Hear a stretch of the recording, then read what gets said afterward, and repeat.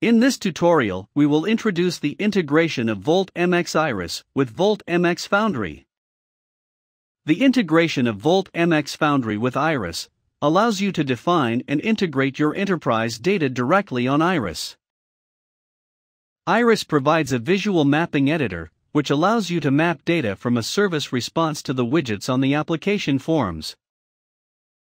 Today, we will learn how to configure Foundry on Iris, mapping service data to the widgets, and briefly overview an example of how to integrate a Foundry service. As an example, we will integrate a Foundry service, which will fetch a list of airport codes and cities for a travel application. On Iris, we will use two forms in this application for integration. The first form has a button, through which we will trigger the service call to fetch data, and the second form will be used to list data returned from the service. Since we have the forms pre-designed, we will begin by configuring Foundry on Iris. To configure Foundry, we will navigate to Volt MX Iris. Preferences. In the Preferences window, under Volt MX Iris, we have Foundry. Here the Volt MX Foundry Cloud instance is configured by default, based on the user's login credentials.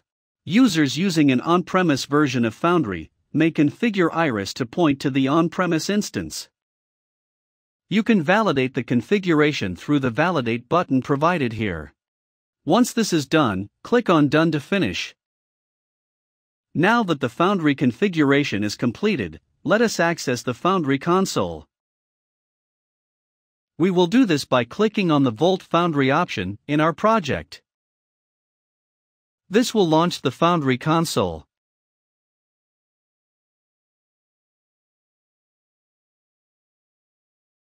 You can always switch back to Iris by using the workspace icon provided on the left menu. In Foundry, we have an app named Airport. This contains a few integration services, one of which we will use in our app today. We will use the test service XML2.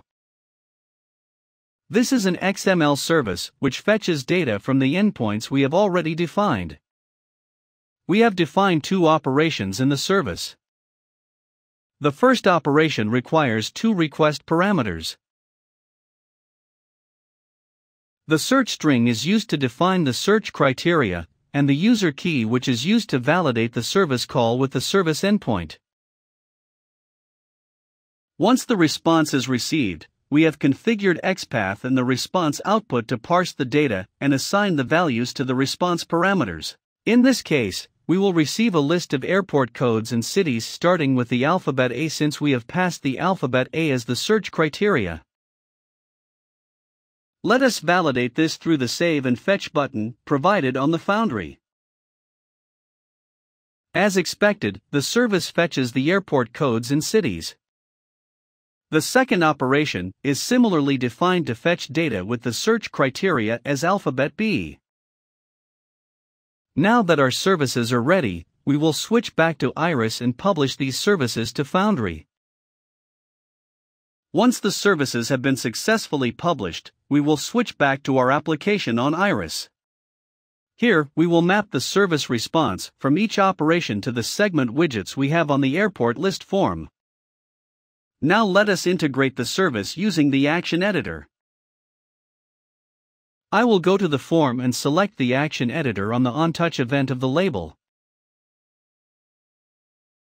Here, we have invoked the service, and now we will map the data using the mapping editor. Here, I have mapped the response values from the service to the labels in my segment widget. We will perform similar mapping for both the operations. Now that we have completed the integration of Foundry services, let us execute the application on an emulator. Here, I have the booking screen where I invoke my services and fetch data to be displayed on the airport list screen. Please refer to Volt MX documentation for more information.